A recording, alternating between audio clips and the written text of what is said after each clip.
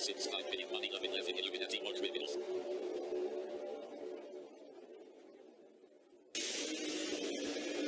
Saturn cemented rusts watching among us in plain find sight.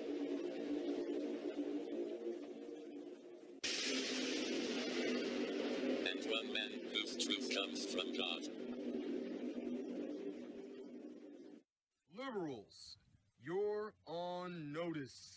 I mean, not like anyone's gonna give a rat's behind about it anyway, but I mean, screw it. It is what it is. It is time to spot the Lord. And here is your host, Kevin the Skull Anderson. Hey! I have a question for you all today. Who is Mark Mierzwinsky, Chelsea Clinton's husband and Hillary's son-in-law? Well, do you want to know? Absolutely, sign me up. Yeah, there ain't no question about it. Absolutely. Sign me up. Actually, I want to know too. Yeah, man. What about me? And me. And me. And me. And me. And what about me? It's unanimous. They all want to know 10 things about Mark Mierzwinsky, Chelsea Clinton's son-in-law. So, we gonna get right down to it. Yes, we are.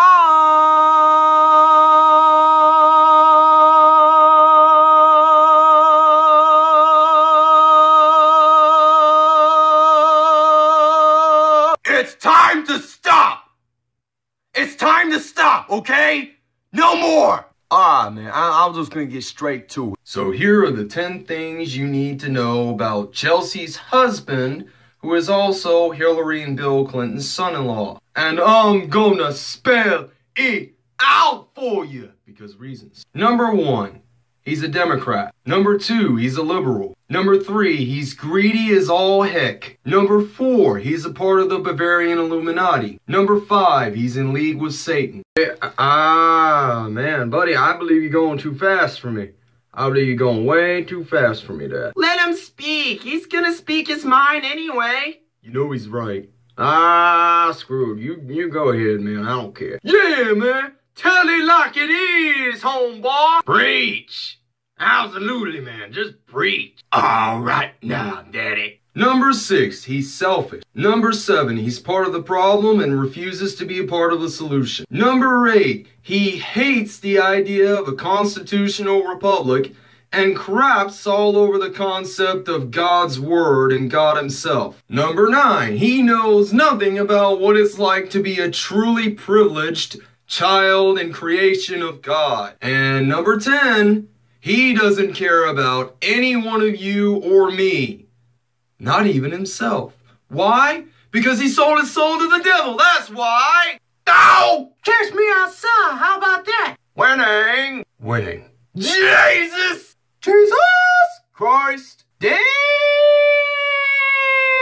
Oh my God! Don't you believe it? Yeah, because you'd be in jail. And you can tell them to go. Well, he's my son-in-law, so he's entitled to be as much of a liberal as he wants. Let's say, if you saute a scallop in a non-stick pan, they won't stick. That's why it's called facts of life. I mean, you do know where this is going, right? Because I just summed up an entire top 10 list about this guy in about 3 minutes. Or actually, no, more like 2.5 minutes, given the minute-long intro. But that's not all I got for you guys, because I got plenty more of that where that came from. Well, I think you'd be quite alright by telling us more. Oh, you'll be fine. He's factual. And he's been known to cause liberal cancer. I mean, do you get it now? Oh, hey guys, want to learn about Charles Manson? You know he died recently, right? Yeah, I know that, but who wants to learn about him? I don't care about that. Wait, you do know that Charles Manson recently died on the day before Thanksgiving in 2017, don't you? Yeah, I choose to realize that, but I don't care. Can we just get to it already? Yeah, let's just get to it. Screw it. Alrighty, ladies and gentlemen.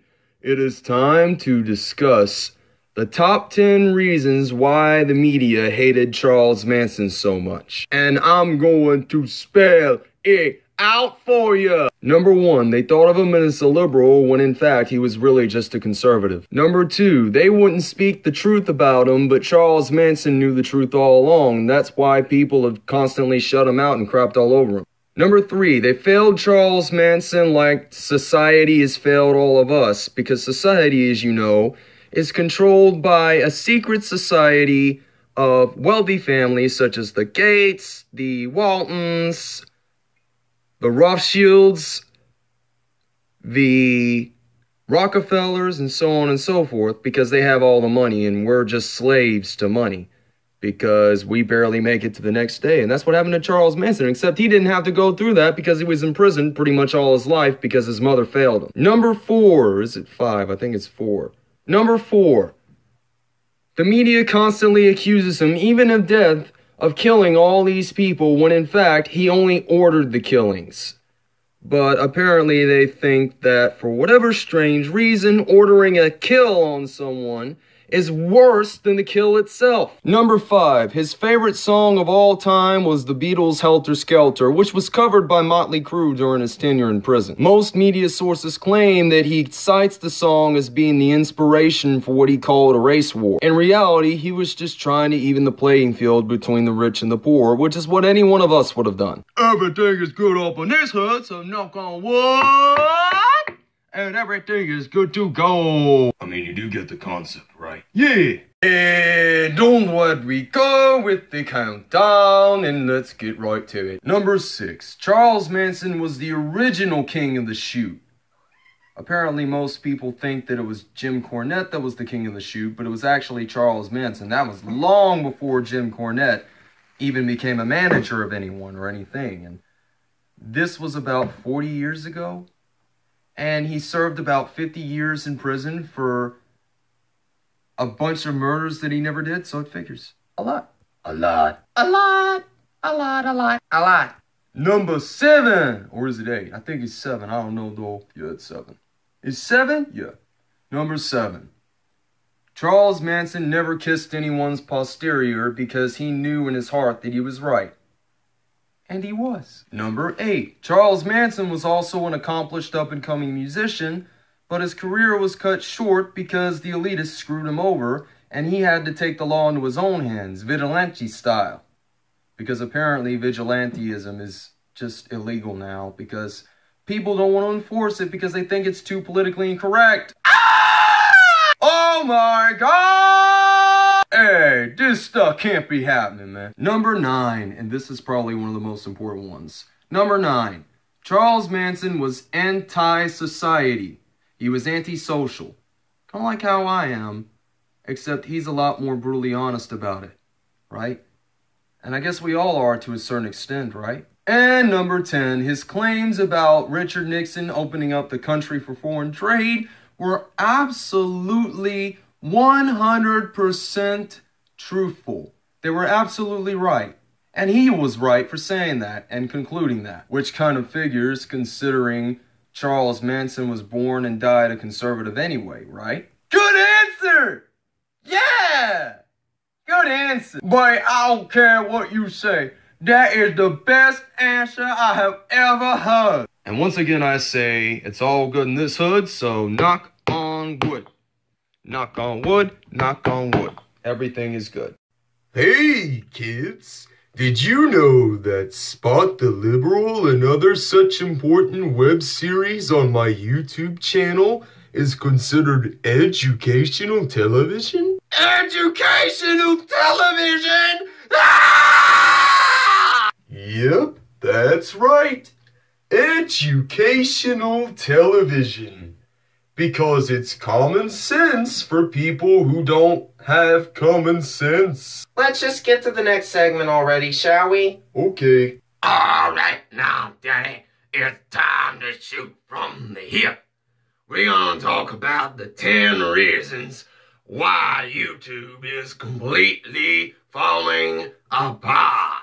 And we all gonna spell it out for you. That's right. Yeah, man, You know, and so do we. Let's get on with it already. Me too, I'm starving. Number 1, too many people on YouTube who do stupid stuff just to get attention. Number 2, too many people doing weird stuff just to get attention. Number 3, too many people doing illegal stuff just to get attention and fame and money. Number 4, too many people on YouTube in general trying to make YouTube their career and make money. I mean, we can all dream, can't we? Shut up! Jeez, man, okay, I'll shut up. By the way, man, what number are we on? I don't know, I think we're on number 5, I don't know. Yeah, I think we on number 5. Yeah, you can say that again. Let's just get on with it already, shall we? Okay. Yeah, there's no question about it. Keep going then. By the way, can I call you Ken? No!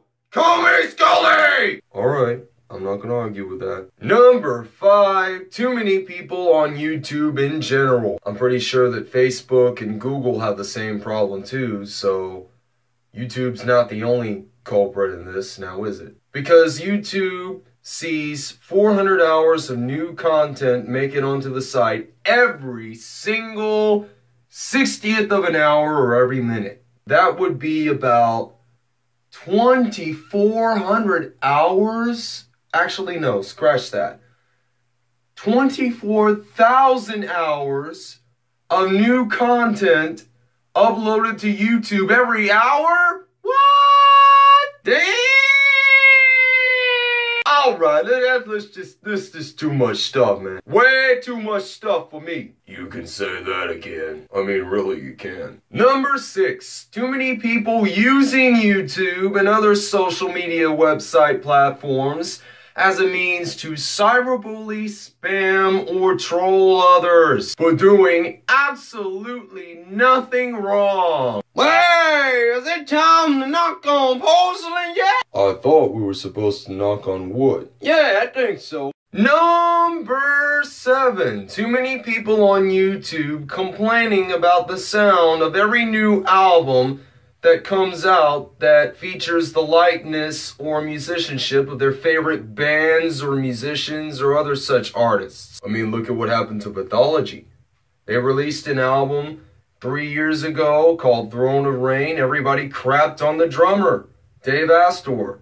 3 years later, they released their 9th self-titled album. Everybody craps all over the vocalist because they can't really be satisfied with anything anymore. Because they're ungrateful and they don't give a crap. Yeah, man, that's right. I would think so. I mean, that's how people are. They're terrible species any dang way. Yeah, I agree with that. Number 8, too many people on YouTube posting fake news. And I don't just say fake news just to say fake news. I say that there's too many people posting fake news on there just because it's true. And it's funny because it's true, because of reasons. Well, that's not bad, and I'm glad. Arrgh! Good grief! You could have said you winky, you ding-a-ling, any mad thing. It still wouldn't sound right. What the land?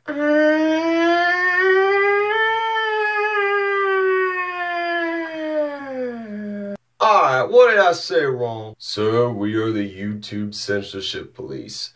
We're gonna have to ask you to show your license and registration. License and registration? What for? Because you broke YouTube's ever-changing and ever more convoluted policy. No innuendos in a YouTube video. Oh, that figures. Here's my license and registration. What you gonna do with it? I'm just gonna write you a citation. Okay, that's fine.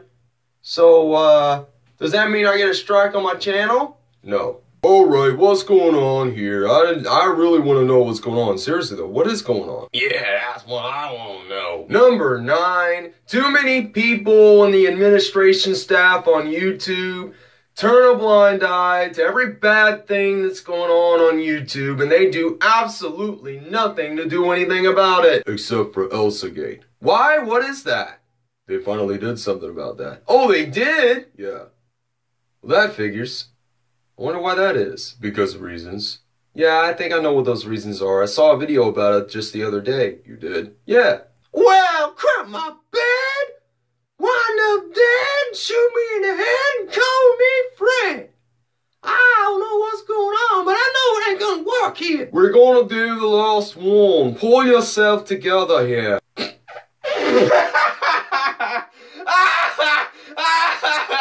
Oh my god. And finally, number 10. Too many people on YouTube expressing their liberal allegiance in such a way that ticks everybody off to such a degree to where witch hunts start up against them. And when those witch hunts start, they stop right afterwards because nobody can find conclusive proof of evidence. Kind of like how the FBI let Hillary Clinton off the hook, not once, but twice, even though she had did something so totally illegal that anyone else that got caught and convicted of doing it would have gotten the death penalty. Because they're losers. Do you get it? No! Just no. And now it's time to knock on wood once again. And there we go. Surprisingly, I don't hear the dogs barking yet. That's because they know you're recording a video, man. Let's just get on with it already. Oi! I want to know who wants to talk about Dan Schneider. Anybody want to talk about Dan Schneider? I don't know, man. You tell me. Did I tell you he has a foot fetish?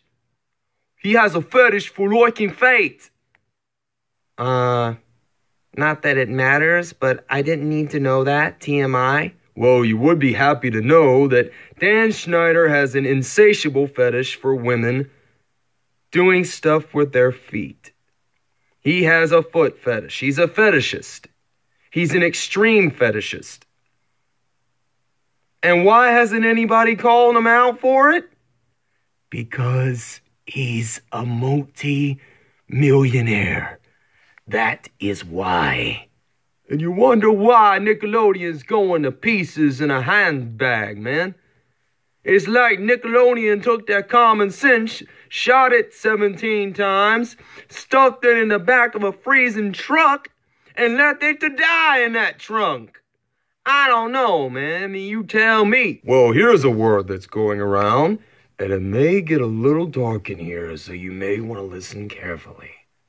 See, Dan Schneider is responsible for Nickelodeon being the one place where foot fetishes are fantasized and realized in due time. And you wonder why? Because Dan Schneider... No! That's right!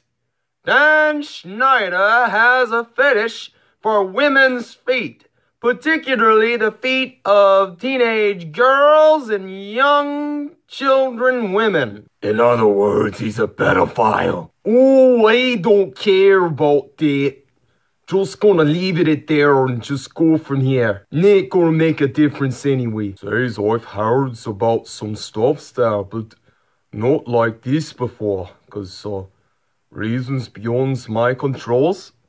Maybe I should find that out for myself. Now guys, you do realize that you're making fun of a famous guy who works at Nickelodeon, right? Yeah, I know that, but nobody cares. Right. So the man who finally stepped up to the plate and brought these accusations against Dan Schneider, creator of many shows like The Amanda Show, Drake and Josh, Victorious, iCarly, and so on, he actually decided to activate the conservative in him, and he accused Dan Schneider by saying this, and I quote, "He's a monster, the worst predator alive. And if you wonder why no one will confront or even charge him, well, he's in charge of many hit TV shows like iCarly, Victorious, and so on and so forth, which rake in oceans of money, tens of millions of dollars." So Viacom and Nick basically warned him about it and suggested that he do something about it, then pay for his mad lawyers. Yeah, I'll just improvise in what Robert Downey Jr. said. You can say that again. Absolutely. Say, what's been going on here? I want to know what's been going on. We talking about Dan Schneider, that's what. Dan Schneider? What you talking about? We talking about Dan Schneider, the man who's been responsible for exposing his foot fetish to tens of millions of people all over the world, the little boys and girls, so they can be like him and experience his foot fetish and whatnot. You know, stuff like that. Just fetishy stuff. Because nobody's going to confront or charge him for it. So we might as well. Hey, I'm in on it. I'm in on this whole thing. You got it. I'm in on it. I would think that his foot fetish spans many different Nickelodeon shows, including SpongeBob SquarePants and Bubble Guppies, and oh yeah, that's right, Dora the Explorer and the spin-off show inspired by it, Dora and Friends Into the City. Yeah, also known as Nickelodeon trying to cover up Dan Schneider's darning fetish. Now, I want to know why that is. 'Cause you'd be in jail. Burn! You got that right. Yeah! I would consider half of all of Trump's supporters to be what I'd like to call a basket of deplorables. Ah! That's what you get for calling us deplorable, you sucker fool! Hope there's a place down there in Dante's Inferno for you, 'cause I'll tell you what, you going straight there. I did not have sexual relations with that woman. Yeah, you going down there too, man. You going straight down there to Dante Alighieri's Inferno, right there in the ninth circle, where you gonna freeze and burn alive and freeze again. Wait, isn't that how it works? Yeah, I would think so. Forget it. Let's just move on and forget this whole thing even happened. Yeah, let's do that. Uh-huh. And we're gonna talk about something else, aren't we? Yeah, absolutely we're gonna talk about something else. Hey, can I get on in this? No. It's all good. Don't even worry about it. Hey, can I get a say? No. And now it's time for the helpful tip of the day. Not that anybody cares, but who cares? You know how they say putting toothpaste on your skin will solve the problem? Don't listen to them, they're full of crap. Use something like benzoyl peroxide or salicylic acid to get rid of those bumps on your skin. What about when you get a freaking jellyfish sting on your skin? What do you do then, man? What do you do? Oh, it's easy. Just put some dang vinegar on it, and everything gonna be fine. And don't scratch at it either. It's only gonna make the venom go deeper into your skin. It's only gonna make it worse. So vinegar on a jellyfish sting. Got it. And that has been your helpful tip for today. Goodbye.